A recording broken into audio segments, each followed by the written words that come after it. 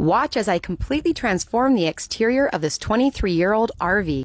The best product that we found for this project is called Graphics Off, which we paint directly onto a section of the graphics and let it sit for 15 or 20 minutes. And then we start scraping. It actually took us 3 entire afternoons to remove all of the graphics from the side of this RV. It's fairly tedious. I did use a hairdryer and a plastic scraper to remove any graphics that were not cracked, but I'm not sure it was any faster than using the Graphics Off. After all the graphics were removed, there was a lot of adhesive residue left over. We used a product called Rapid Remover and a Scotch-Brite pad to remove all of that. Then we moved on to wet sanding with a 400 grit sandpaper to remove any imperfections.